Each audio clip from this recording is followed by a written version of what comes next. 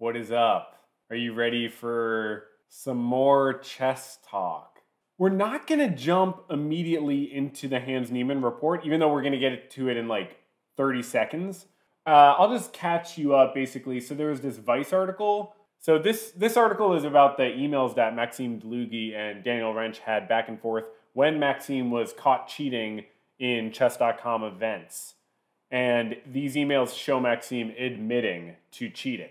He specifically admits to having a student who fed him answers while he was playing in a chess.com event. And he claims outrageously that he did not know the kid was using analysis. Okay, so this was a class, Maxime Dlugy. Now, why are we talking about Maxime Dlugy, right? Who the hell is Maxime Dlugy? I don't have time to know all the grandmasters by name, especially not the Dlugys. Is a Dlugy when you like snort like snot out of your nose or something? No, okay, so we're talking about Dlugy because he was one of Hans Niemann's coaches, and you may remember Magnus mentioning him in an interview, one of the first things he said after pulling out a Sinkefeld. I believe this might have been his first interview in the next tournament. And one of the only things he's willing to say about the situation is to congratulate Hans on his good play and say that his coach, Maxime Dlugy, must be doing a good job. Now, we don't technically know if Hans is working with Dlugy currently. It doesn't matter unless you're trying to prove that Niemann cheated in the Sinkefeld Cup. You know, then I guess you would be like, oh, who's he currently working with?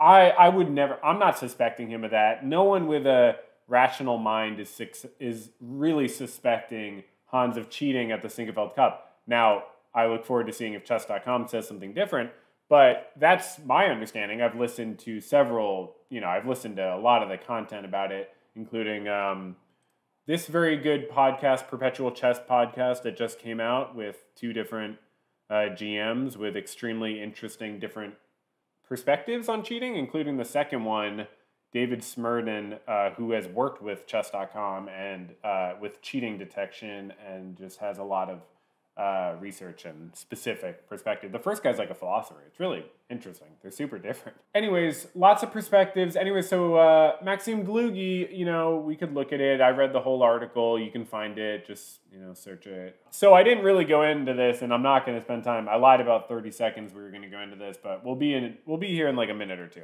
I have not read this yet. This is going to be insane. So yeah, they have the emails between Dlugy and Daniel Rensch. Dlugy admits to cheating. He is extremely pathetic and does not take accountability in a legitimate way in any way, shape, or form.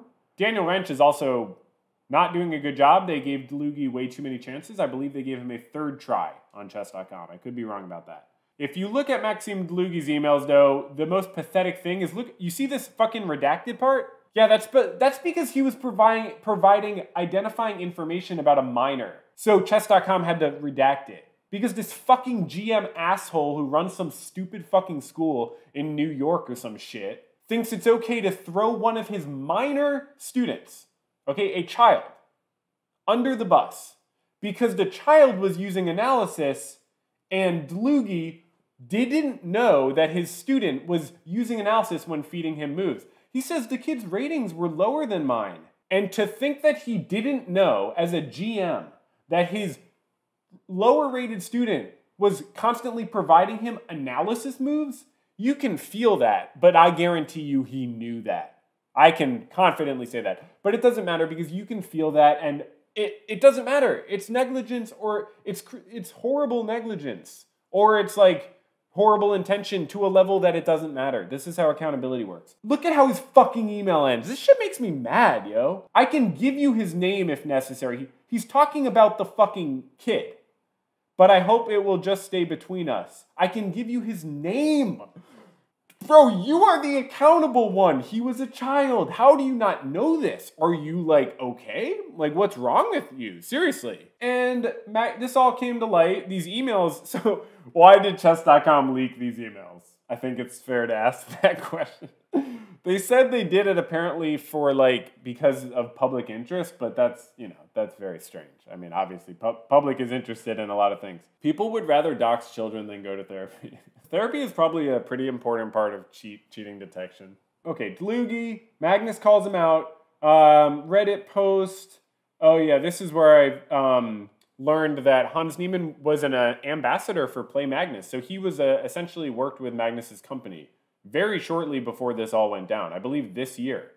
Yeah, earlier this year, he says on this podcast is unbelievable. I listened to the entire thing and took notes, actually. Now that I get here, I remember that I took notes. Do you want to know some of the highlights? It was a very interesting podcast because it was Hans when he was 18, so it was about a year ago.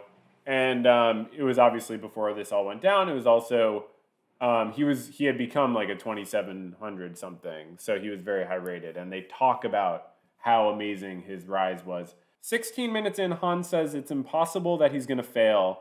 He says it's impossible that I would ever fail. So it's just interesting to get an insight into his psychology. Like, there aren't a lot of chess players necessarily with that sort of psychology. Like that, he literally said, here, 1635. And I'm investing every second, every day into improving my chess. So, it's, I just think that it's impossible for me to not reach what I'm achieving now with how I'm working and the opportunities that I'm getting and the support of the Magnus Group. And, all this, I think, is just manifesting into just chess success. It's just going to take some time and hard work for that too. Oh, and just to be clear, I assume this is obvious. I'm not implying him saying that it's impossible he's going to fail has anything to do with cheating. No, I'm not saying it has anything to do with cheating. I'm saying it's like an interesting psychological thing to have that mindset. He mentions not having had a coach for 4 years, which was really interesting. And then he got a coach, so he talks about that a little. The team that I have surrounding me from a chess perspective, with a coach, seconds, training partners, strong players supporting me, motivating me. I think that I've been able to sort of go from not having a coach for 4 years to having a team that's really ensuring that improvement is happening. And I don't know that he's talking about Maxime Dlugi, but he does mention Maxime Dlugi in this podcast, and that was why I wanted to listen to it. It was a nice experience. So there's always it was very chill, relaxed. It wasn't really like, your traditional Soviet intense training, but it was always a fun experience and just chilling and enjoying the game of chess. And then in New York, you got the opportunity to work with Grandmaster Max Dlugi some, right? Yeah, that was actually, it was more it was started remotely in California and then some in-person lessons in New York as well. And I'm guessing a different teaching style than Walter Brown? Yeah, definitely a different teaching style. He sort of laid the groundworks for my positional understanding. A lot of, he laid the groundworks for a lot of my style. Again, another blitz specialist, really based on intuition. So I think I got a great blitz foundation and just got a great intuitive chess foundation from a very young age. I don't think we heard, but actually earlier when they were talking about the coaches, there was this moment.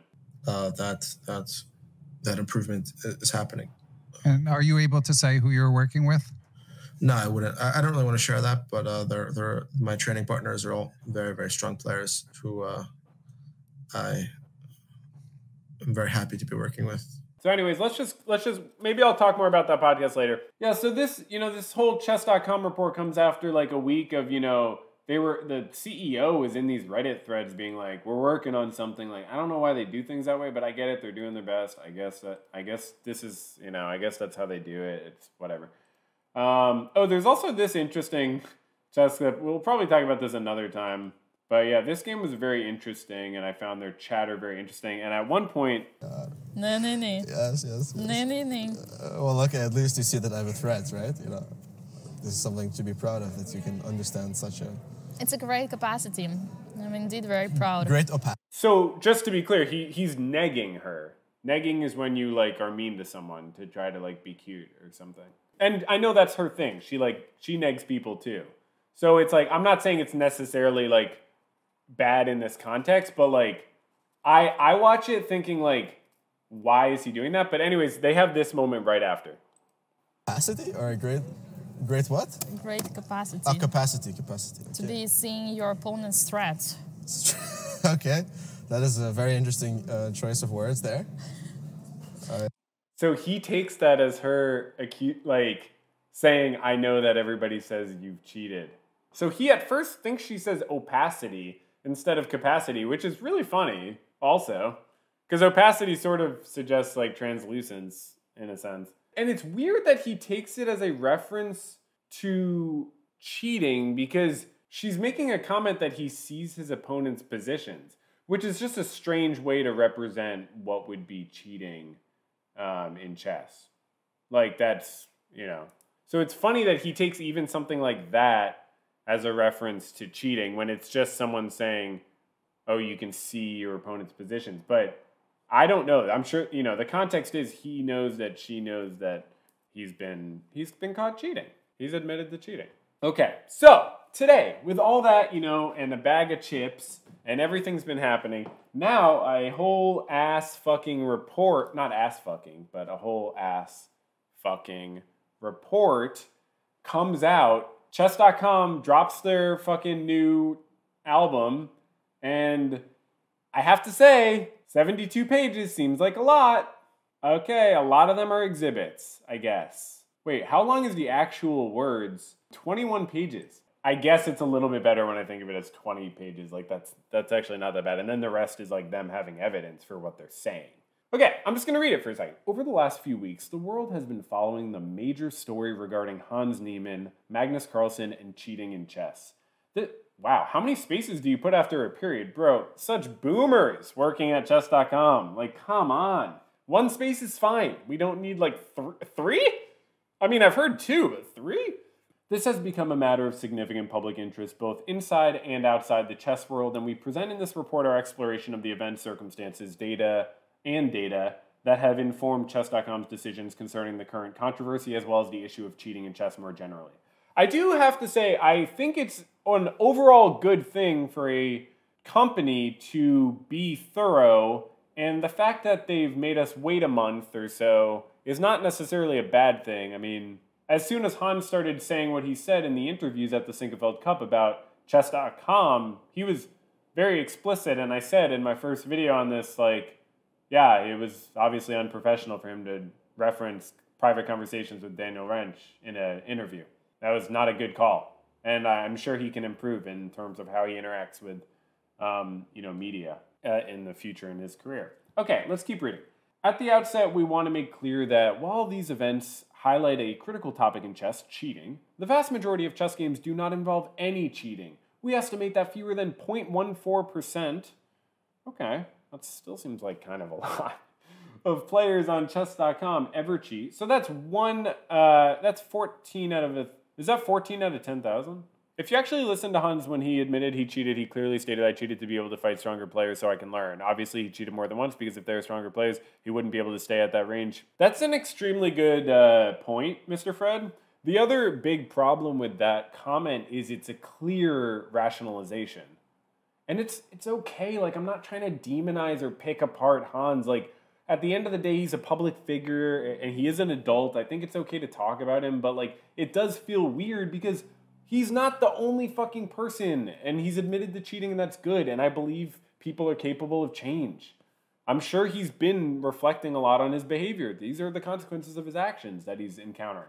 Also the consequences of some bad decisions of Magnus and maybe other people. We present evidence in this report that Hans likely cheated online much more than his public statements suggest. However, while Hans has had a record-setting and remarkable rise in rating and strength... I'm sorry, that is a well-written sentence. The R alliteration is really tight. Good job, Daniel. However, while Hans has had a record-setting and remarkable rise in rating and strength, in our view, there is a lack of concrete statistical evidence that he cheated in his game with Magnus or in any other over-the-board games. Good for them. And good for Hans, I mean, obviously, yeah. As we were talking about in the previous stream, cheating over the board does take, like, in some ways more effort. So you could say it's worse. You could say it even says more about somebody that they would cheat over the board in the sense that it takes more effort. Now, how much should that really determine a difference in punishment is obviously debatable. We were never pressured by Magnus or his team whatsoever to remove Hans from chess.com or revoke his invitation to the chess.com Global Championship. Okay, do we believe him? Nor did we communicate with Magnus regarding our decisions on these issues before we made them. In fact, Magnus did not even know we were going to remove Hans until Hans went public with our private correspondence. I mean, it does make sense that they wouldn't want to involve Magnus. It's a very clear conflict of interest. It would have to be a very stupid business decision. But what does that really mean? I don't know. We uninvited Hans from our upcoming major online event and revoked his access to our site based on our experience with him in the past, growing suspicions among top players and our team about his rapid rise of play, the strange circumstances and explanations of his win over Magnus, as well as Magnus's unprecedented withdrawal. In order to have more time to investigate the OTB situation and our own internal concerns, we uninvited Hans from our event and prevented his access to chess.com. Now, before I even finish the paragraph, you could argue that that's not a good decision. I mean, you could say that chess.com shouldn't have done that. That they shouldn't have, that the damage to Hans of removing him was not worth it. You know, all they got to do was have more time to sort of think, but, you know, meanwhile, they're tarnishing this 19-year-old's reputation. Now, I don't know. I mean, legally, obviously, they're allowed to do it. Morally, why not assume innocence? Like, aren't you supposed to assume innocence? That being said, I haven't read the evidence yet. We are open to continuing a dialogue with Hans to discuss his status on chess.com. We believe that chess organizers, federations, companies, and players can all work together more effectively to create great and assuredly fair chess events. The mission of chess.com. Since the founding of chess.com, since the dawn of man, our mission has always remained the same: to grow the game of chess and to help people enjoy their lives through playing, learning, and watching chess. We remain committed to that mission through the products, content, and events that we continue to produce. We aren't just a business. We are passionate fans of the game, and we have spent years working to serve the needs of the chess community. We feel a deep sense of responsibility to act as trustworthy stewards of the game for the nearly 100 million members who have signed up. The 20 million... Okay, this is just like an advertisement. We understand it's been disappointing. We've tried to act in line with our mission. We could have made several better moves, and we hoped that we learned a lot in the process. Okay, fair. You could be more specific, but okay. September 4th, Magnus with white pieces, Hans with black pieces, play. Han gives a post-game interview. Magnus tweets his withdrawal from the event, linking to a video in which soccer manager... Chess.com emails Hans privately to let him know his account had been discreetly closed and his invitation to the CGC had been withdrawn. A copy of this email is attached as Exhibit A. So we have to go down to that now. It's like a choose-your-own-adventure. Hold on, wait, what's the sequence of events? So he beat Magnus at the Singerfeld Cup. He gives a post-game interview. Magnus retreats. How did that sequence of events, them deciding Hans is not allowed to the event right after he beat Magnus, how does that not have to do with Magnus? And right after Magnus withdraws, they uninvite Hans, but they're saying it doesn't have to do with Magnus. Okay, let's check that out. So it's just a coincidence? Let's check this out. Chess.com has elected to privately remove access from your account on Chess.com, and we are rescinding the invitation to join the CGC per your qualified spot. Chess.com retains the right to close or remove access to any account at any time without explanation. We will pretty much every website or company has that right, which honestly is kind of fucked. Like, why is that just the way things work? That's a little bizarre, honestly. I don't really get why. I think it's like an American thing. Like, consumer rights have been totally eroded. Companies just run the government, and governments run the companies. So it's fair in that way. We will, however, be providing you with your full compensation of $5,000 for the qualified spot in the CGC. You can claim your prize here. This is a very bad email. How do they send this email to him right after he beats Magnus and not say why it is and that it has nothing to do with him beating Magnus? Of course he's going to think it has to do with him beating Magnus. This is absurd. Their company buys Play Magnus, and then a 19-year-old beats Magnus. Magnus withdraws, publicly insinuates that there's something he can't say, and then Chess.com, the company that just bought Magnus's company, now uninvites Hans to a major tournament with no fucking explanation. I'm sorry, there's no explanation here except we're allowed to. That's absurd. I'm looking forward to hearing any justifications here. So they email him. Hans publicly addresses the ban the next day, stating that although he cheated a few years ago when he was 12 and 16, he never cheated in a tournament with prize money or when he was streaming or in a real game. Oh shit. The fact that they quoted that is not a good sign for Hans. Okay, so then 2 days later, Chess.com sends Han a letter personally laying out the reasons for the decisions to revoke his status on Chess.com and to disinvite him from the CDC. Oh, you thought that was a good idea 3 days after you initially uninvited him? Yeah. Oh, fuck, we forgot to give a reason. This is like the I think you should leave sketch where the guy's like, I should have said there was a reason that I couldn't pay for the bill. They responded to him in an email, which we're going to read in a second. Then they did the public response, which we already looked at, in previous streams, where they said, that they think he cheated more than he said. And that was their public statement. So their private statement was, Dear Hans, I'm sending this letter with 3 important goals. To clarify factual inaccuracies in the statements you recently made regarding your fair play violations on chess.com. To justify my reasons for withdrawing our invitation to Chess.com prize events, including the upcoming Chess.com Global Championship, and to talk about a path back to Chess.com events. First, regarding the comments you made concerning when and why you cheated on Chess.com. In your interview, you mentioned, paraphrase, that you cheated when you were 12 and then later when you were 16 in an unrated game. This directly contradicts our statistical evidence as well as the conversation you and I had in our private call when you confessed to cheating, and there is written evidence from you that substantially corroborates this.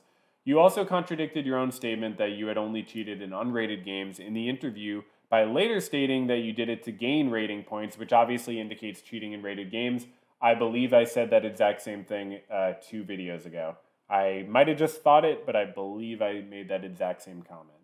I do want to say it doesn't give me, I'm not getting pleasure from this exactly. Like, I find it interesting, but this is not like schadenfreude. Like, I'm not enjoying Hans's suffering. This is actually like sad to me. You know, I made mistakes when I was like a young person. I don't think Hans is a bad person. I don't mean to take any pleasure in him facing consequences in such a harsh and public way. I mean, if only we all got called out like this on our bad behaviors when we were 19, the world would probably be a better place. And it's tough that Hans is taking the brunt of it here. I'm not going over this stuff because I enjoy it. I'm a huge chess fan, and I want to give my perspective on this very public situation. As you indicated in your interview, Chess.com has the best fair play detection in the world. Oof, that's a fucking bomb to drop. Using that system, we have identified many clear instances of cheating. So the whole thing with cheating, a lot of GMs talk about this, like, it's hard to prove when you're talking about, we're not talking about catching someone cheating. We're not talking about physically catching them cheating. You know what I mean? So, like, actually detecting it through statistical methods, it's statistics. You never prove anything. You just indicate it strongly, beyond a reasonable doubt. I don't know exactly what that fucking statistical value is. I bet they'll explain. While there are other potential events, games, and evidence that reinforce the untruth of your public claims, specifically for the purpose of this letter, we are informing you that some of our strongest data suggests you violated fair play on the following dates. Titled Tuesday qualifier, July 7th, 2015. I believe it was a Titled Tuesday that Maxime Dlugy cheated in. Yep, it was a Titled Tuesday that Maxime Dlugy cheated in. Chess.com says they have evidence of Hans cheating in April 2017 in a Titled Tuesday. And Maxime says he cheated a few months before August 2017. April is 4 months before August. It's almost 5 months when you look at the specific date. I'm not saying that means anything, but that's certainly something that my brain notices. Was Hans a student of Maxime? Yes, he said he was on this podcast. Maxime has admitted to cheating. They have both been caught. According to chess.com, they both cheated around the same time in 2017. It would also make sense if that's when they worked together. He didn't say when they worked together, but it sounded like it was in the past on this podcast a year ago. So 2017 would be a fair guess. I hope this doesn't sound like I'm fucking Charlie Day at the chalkboard. Okay, so a Titled Tuesday of particular note in this event. So this is 2015. So Hans is only 12. This is the one when he was 12. Of particular note in this event is that you played against and lost to someone we eventually closed for cheating in that very same event, and that your game reflected clear engine versus engine play. That's fucking crazy. I'm sorry, that just kind of blows my mind. Like, they detected engine versus engine play. Do you think they're talking about Maxime Dlugy when they say someone they eventually closed? Hold on, let me look it up. July 7th, 2015, Titled Tuesday. Titled Tuesday qualifier? You're right, that's probably not going to be here. July 7th, 2015. So this is the date. Oh, Dlugy! Dlugy was in this tournament. Hans Niemann. Hans was here. Now, did they play each other? So, okay, well, let's just do this. Oh, wait, we can just do that. My bad. I didn't realize they did this.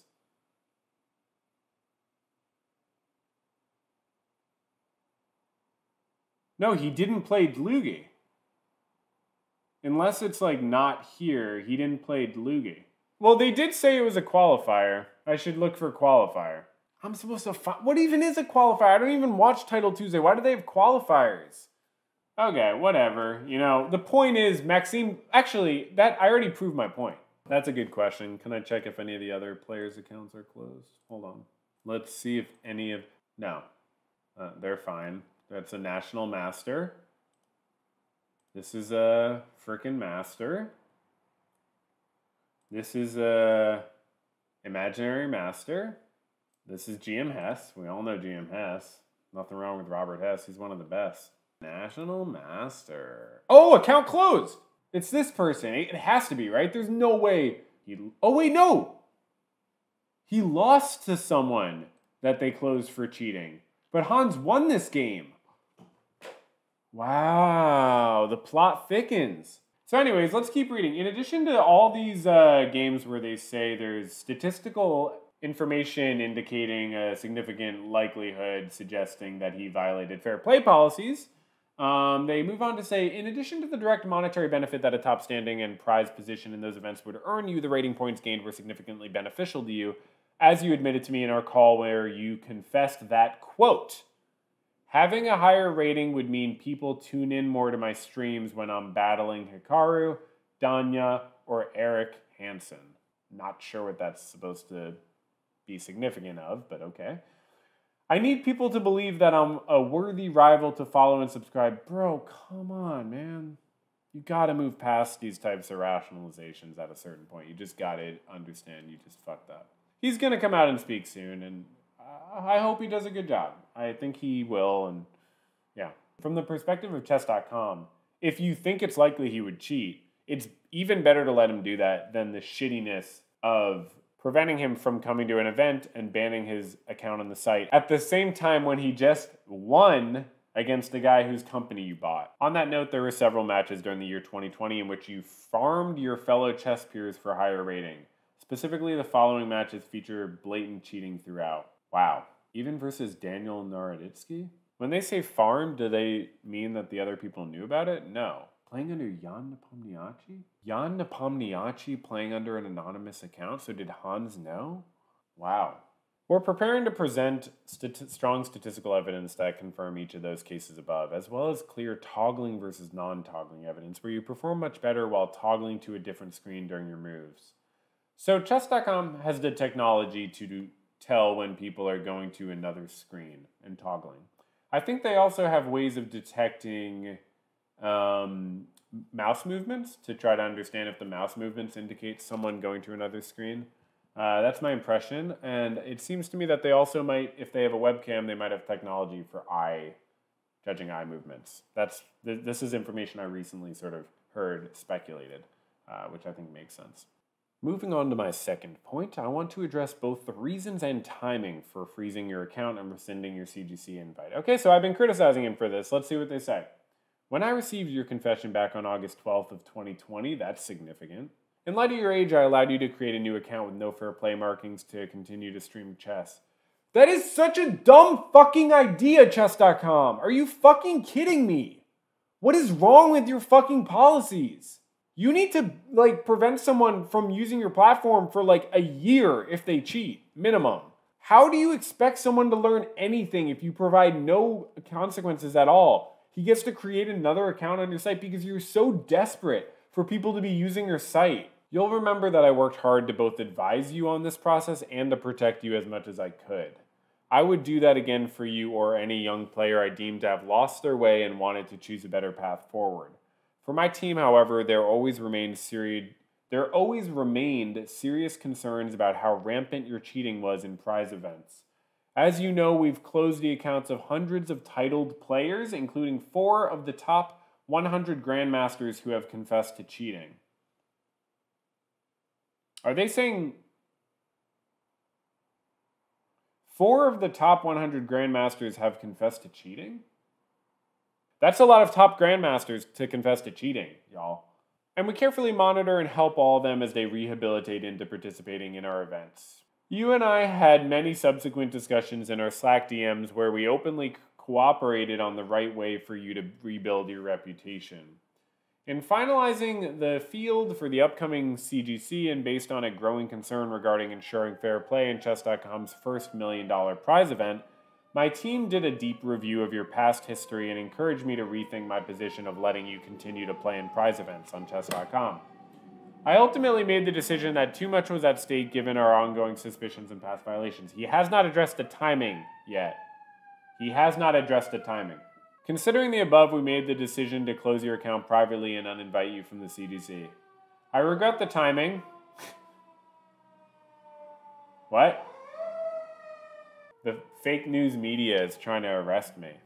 I regret the timing, but the timing between the Sinkefeld Cup and the CGC required me to move quickly to replace your spot. Right when Magnus fucking insinuates Hans cheated, you don't do it. It's not the time. You wait. I mean, I guess, okay. I need to rethink what I'm saying.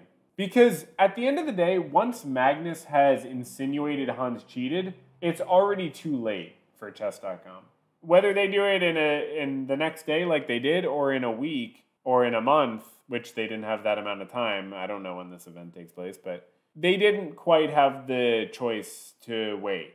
But they must be pretty mad at Magnus because they should have done it before Magnus did anything. Which is, there was a period of over 6 months where Hans did not play any prize money terms on chess.com. That is the one thing that I'm going to say, and that is the only thing that I'm going to say on this topic. Yeah, I mean, Hikaru has the right to say that. I mean, it's like, you have to understand, like, all this talk, all this drama, it really will decrease once Hans takes genuine accountability. I truly know that. You just have to, like, really take accountability, like, really understand just how bad what you did was, and just stop making it about yourself, just like we talk about with Better Call Saul.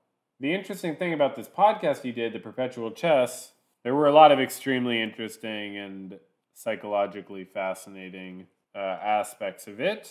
For example, he says this. It's funny that I said that then, right? But now when I think about that, I just think I would have been such an idiot to go to Harvard. You know, Harvard was the only college he applied to. Like, I just think that if I went to Harvard, I would really. I think me being rejected from Harvard is single-handedly the best thing that's ever happened to me. And I thank them for wrongly rejecting me because I know I'm just too good for their school. and I really am not trying to laugh at Hans for this. It's okay, man. That's an interesting, like, psychology to have, like, to say, like, I only would want to go to the top university in the country. And, you know, he's probably right that maybe not getting in was a good thing. I totally think that's valid for him. Like, he's pursuing an extremely awesome career with chess, and I honestly wish him the best. And at the same time, it's like, it's always this defensiveness and having to prove myself. For example, I found this really interesting point where they're talking about Bobby Fischer, and Hans is asked about, like, he sort of compares himself to Bobby Fischer in a certain way. And the interviewer says, like, yeah, but, you know, Bobby Fischer's way of life was less than ideal, basically. And we hear this. Well, what else am I going to do? There are a lot of things you could be doing, as we just discussed. But if you could tell me, but I don't know. But I just don't find enjoyment of those things. I just find no reason to I think you can just look at how Fischer lives his life before insanity, and I think that's the right way to do it, right? I mean, he's not a great role model in a lot of respects, you know. Well, yeah, he's not a good role. Yeah, but his chess before, you know, things went haywire, the way that he approached the game is absolutely inspiring, right? Like, Yeah, but from like an adult perspective, like to say like before someone went insane, or before someone's life got really bad, and the way they affected other people got really bad, like before they got really bad, everything was going great. Like that's just not rational. And the interviewer tries to like sort of point this out. the way that he approached the game is absolutely inspiring, right? Like he was working entirely alone. I think it's easier to work alone now, but he was working entirely alone. He had a set regimen. He was in great physical shape. He had no romance, no distractions. You know, he was totally focused, and you know, it paid dividends, right? It did, but I mean, would you take his life if you could say you can have Fischer's whole life? Would you take it? Well, I'll answer that question with another question and a response to that question. So someone once asked me, you know, in a very stupid manner, they said, "Are you the next?" Okay, you could just get anyone, right? You could say, "Are you the next Hikaru Nakamura?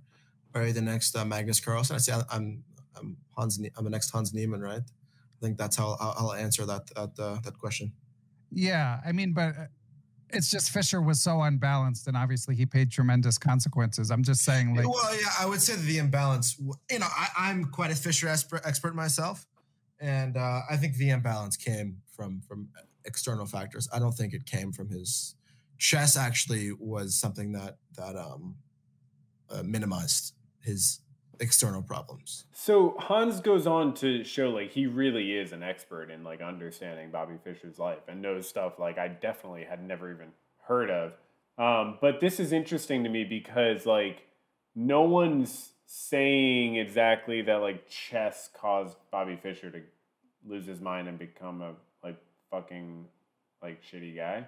Like that's not what was being talked about. What was being talked about was like, did his lifestyle cause him to be a sort of fucked up shitty guy? Or like did his lifestyle influence the, you know, struggles he had with being a non-shitty guy? So like moving on to the question of like, did chess make him go insane? Like, no, of course chess didn't. Yeah. That's not how sanity works. And so the obsessive focus on chess and chess alone is not super healthy. It also feels like it feels like a little bit of a lie. And it's like, why are you lying? Like none of us do that. Like you don't have to pretend that, dude. I don't work super hard. I work enough to pay my bills and live and maybe save a little. But it's okay. Like you don't have to. But anyways, this brings us to one of the last things we'll show from this podcast, which is when he responds to the question about does he ever bring it down a notch? Does he ever think about like not working so hard? They call the chapter, Has Hans Considered a Less Intense Approach to Chess? So check this out. But it seems kind of like you're painting things rather, sort of black and white. Like you mentioned, like trying to avoid romantic relationships and don't want to do any partying, doing 12 hours a day. But do you ever think like I could do 9 hours a day and like, you know, have someone to lean on and like have a little bit of fun? Like, do you think about like just bringing it down a notch or two? So what do you think he's going to say? Or if I was going to, let me ask you this. If Hans is about to bring up a musician or a musical artist, which musical artist is Hans about to bring up? No, I don't, because let's just look at let's talk about Kanye. How familiar are you with Kanye? I mean, I'm halfway through the Netflix documentary. Okay, great, amazing. We're gonna reference Kanye's Netflix documentary here, okay? Yeah, it's called Genius, and I guess just to give any non-listeners a bit of context, or maybe Hans, you want to, but obviously kind of a tortured soul, but knew he was going to be successful from a young age. Go ahead, Hans. So obviously, I guess comparing myself to people who have since gone into mental right, yeah. It's not from a theoretical, like this might not be the best look. However, it's moments like that really, really make me like Hans. I'm not joking. Like I think he's like totally capable of like really good self-awareness and self-criticism. And I think he seems like probably a good guy. Like he just needs to work through some problems. Like it happens. But he's being honest. He's being honest about who his role models are. It's not about the mental health side of it as much as like the public facing need to, present as like larger than life, basically. And I actually vaguely thought of Kanye when Hans made the earlier comment about like how it's impossible that he's going to fail. Because I don't think that's a Kanye line. I think it's actually a Chance the Rapper line where he goes, I met Kanye West, I'm never going to fail. Like, it just reminded me of that. And, a lot of Kanye's music and his attitude, which I like a lot of Kanye's music. But yeah, I mean, a lot of his public statements, I mean, I'm recording this. I believe yesterday he was photographed in a White Lives Matter shirt. I mean, I don't even know what to say anymore. It's like, okay, man, like, cool. Like, he's co-opted by, like, Republican parties. Kanye West's independent campaign was secretly run by GOP elites, and there's proof. So anyways, it's just interesting that Hans would like look up to someone like that because not that Hans is co-opted by GOP elites, but someone like Kanye presents as like larger than life, but is really just a human being. And I used to look up to people who did that. I can be really honest about that here.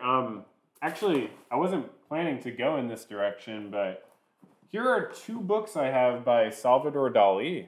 I used to look up to Salvador Dali. He was my favorite megalomaniac. Which is not a really common mental health term anymore. I've literally never heard really anyone say it, but I don't mean it in a mental health way, and I don't mean it as a diagnosis, and I certainly am not calling Hans a megalomaniac. I'm talking about relating to looking up to a megalomaniac. Sometimes when you're like looking for your own identity, you are attracted to people who have just like asserted this like profoundly individualistic and like ambitious sense of identity on the world, and you say like, that's what I want to do. Like, I want to be super eccentric and like myself and so on. But there are just a lot of different ways to do that, and some role models are better than others. So I don't really look up to Salvador Dali anymore for a variety of reasons. But I still enjoy his paintings, and I still enjoy Kanye's music. So most of the time. Let us keep reading this chess.com manifesto. We're now reading the letter they sent to him, of course, to explain why they banned him from the event and canceled his chess.com account. Okay? And we were reading it a while ago, and now we're coming back to it. It's full circle. I believe I acted in the best interest of the game and all participants to reconsider our invitation with so much at stake. Okay. I'm going to bring my letter to a close with an offer to have a call. If you are willing to correct the false statements you made about having never cheated when it mattered, now that you have said these untruths publicly, acknowledge the full breadth of the above violations, and cooperate with us to compete under strict fair play measures, Chess.com would be happy to consider bringing you back to our events. In fact, I think it would be a wonderful redemption story for the full truth to come out, for the chess world to see this and acknowledge your talent regardless of your past, and give the community what they deserve, the truth. I look forward to talking more. Sincerely, Danny, chess.com. Well, this is what I've said the whole time. Hans, just say how many games you cheated in and explain how you did it and take accountability and understand what it caused. And it's not over for you. It's not the end of the world. No one wants to cancel Hans. He seems fine. I want him to play. Okay, well, that's very interesting to read Exhibit B. So that was here, okay, September 8th. And then they responded in public with this, just a very brief paragraph version of that letter. Then, as we remember, just last week or so, Magnus releases a public statement explaining the unprecedented professional decision to withdraw from the Singapore Cup. This was his long sort of Twitter, his statement that he finally came out with. We went over this on a previous stream, of course. And then we get to part 3. The basis of our decision to remove Hans from Chess.com and withdraw his CGC invitation. Given the significant public interest in the action of Chess.com and various questions within the chess community about the motivations behind our actions with regard to Hans, we believe it is important to answer the following questions at the outset. Did Magnus tell us to close Hans' account on Chess.com and or revoke his invite to the CGC? No. Magnus did not ask us to close Hans' account or to rescind his invitation to the CGC. In fact, Magnus did not have any prior awareness of our decisions on either of those issues. Furthermore, we want to clarify that nobody asked us to remove Hans from the CGC. Not Magnus, not Hikaru, not any other titled player. However, numerous top players participating in our events have expressed private concern over Hans competing in our events for some time, and many directly questioned how we were going to ensure fair play in the CGC. Magnus, like the rest of the world, found out about our decisions when Hans made those decisions public in his statements to the press on September 6, 2022. We communicated with Hans privately that we were closing his chess.com account and rescinded his invitation to the CGC, as we went over. As shown in Exhibit A, we also informed Hans that while he would not be able to play in the event, we would pay him the baseline prize money. Okay, dude, it doesn't matter. He has not yet collected. Okay, maybe that's not really relevant. We intended to handle everything discreetly. Hans like, yeah, we know, dude. That's not the point. Don't go back to that. Does Chess.com believe that Hans cheated in his September 4th over-the-board game against Magnus at the Singlefield Cup, and do we believe that Magnus has cheated in OTB games? In our view, there is no direct evidence that proves Hans cheated in that game with Magnus or proves he's cheated in other OTB games. That said, as set forth, we believe certain aspects of the September 4th game were suspicious and, okay, what? And Hans' explanation of his win post-event, yeah, it was strange that he referenced a game between Magnus and Wesley So that never existed in a tournament they were never at. That was strange, but I don't believe that means much necessarily. As to his OTB, okay, there's nothing. As to his OTB play more generally, in section 7 below, we discuss what we believe are apparent anomalies in Hans's rise in OTB rating. Of note, we discuss how Hans became the fastest rising top player in classical OTB chess in modern recorded history, much later in life than his peers, and did it after we had removed him from playing our site in 2020. Holy shit. You know, one last quote from that podcast that I want to show y'all. This is an interesting fact about Hans. As a teen and maybe even preteen, by the way, we should mention for listeners, you started chess at 8, which again, for your level, like it hurts my heart a little to say it, but that's kind of a late start. It is. So Hans started chess when he was 8, which is a very late start for chess. That's really interesting. And he says in that interview that he did he did a lot of different competitive stuff. I forget exactly what he did. Just different sports or competitive stuff. Okay, so we did go over Hans's OTB rating rise and how it was 180 rating points over 14 months, which was wild because Magnus had gone those same 180 rating points from 2460 to 2640. It took Magnus 2.5 years to go those ratings, and Hans did it in 14 months. So that was pretty crazy, but you know, that's not evidence in and of itself. Okay, so he did that rapid rise after Chess.com removed him from their site in 2020. Is that significant? What do we think?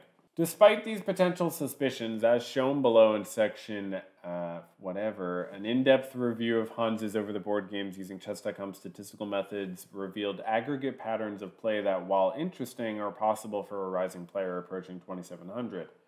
In section 9, we present Hans's top-performing events based on his overperformance in strength and rating. We are prepared to cooperate with FIDE and respect their role in leading this and any future over-the-board investigations. Yeah, you should always be cooperating, bro. And they should be cooperating too, and everybody should just be cooperating. If Chess.com was not certain that Hans cheated at the Singlefield Cup, why did we take steps to revoke his invitation to the CGC and close his Chess.com account in the wake of his match with Magnus? So this is what I've been saying. This is the critical point. We based this decision on several factors. First, as detailed in this report, Hans admitted to cheating in chess games on our site as recently as 2020 after our cheating detection software and team uncovered suspicious play. Second, we had suspicions about Hans's play against Magnus at the Singlefield Cup, which were intensified by the public fallout from the event. Third, we had concerns about the steep, inconsistent rise in Hans's rank set out in section 7 of this report. Oh my god, I don't think I can go over all of this now, y'all. We recognize the timing of these decisions was not ideal, but we had very few days to find a replacement participant in the CGC. Okay, so they say it was because of the public fallout. So not Magnus. Maybe it's like Hikaru, what he said or what other people said. I mean, whatever. They came to their decision based on what people were saying, and I guess they're allowed to do that. But it made them look bad, and it was bad timing. They did it to ensure the integrity of their tournament, though. It has a $1 million prize. I guess, yeah. I mean, I guess that's pretty important. You're basically stealing $1 million if you cheat in the tournament. It's like theft of $1 million. Okay, so they did it to ensure the integrity of their event. They go into specific details on his statements in the interview and how they contradict. Oh my God, so many games they think he cheated in. 9 games in one event, 10 games. They think he cheated so much in these events, not in just like 1 or 2 games. Overall, we have found Hans has likely cheated in more than 100 online chess games, including several prize money events. He was already 17 when he likely cheated in some of these matches and games. He was also streaming in 25 of these games. Wow, so the bomb has been dropped, and they even have like private conversations.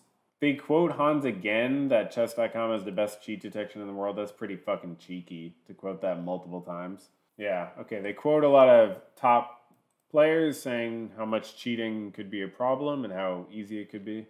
They explain their sort of method. They go into his OTB rise. This at a certain point it's like, oh, it's comparing to other players. I got you.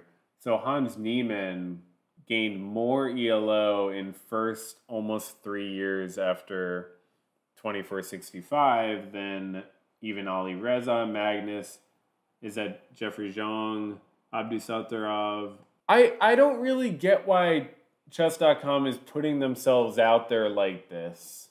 Why, like, I like this data, but it feels wrong. I almost feel like I'm like watching something I like shouldn't be watching or something. I don't know. It just feels weird to... The context of this document is so like fraught. Okay, so basically here, which line is Hans? The pink one. Oh my God. Holy crap. I mean, Hans is just... He reaches 2,700 in like a year and a half. And it takes like fucking... Ali Reza, another 6 months. It takes, what is that? Magnus Carlsen? Is that Magnus? It takes him another like year. You know, it takes Esipenko, who's like another prodigy, like fucking 2.5 years more. Like, that's interesting.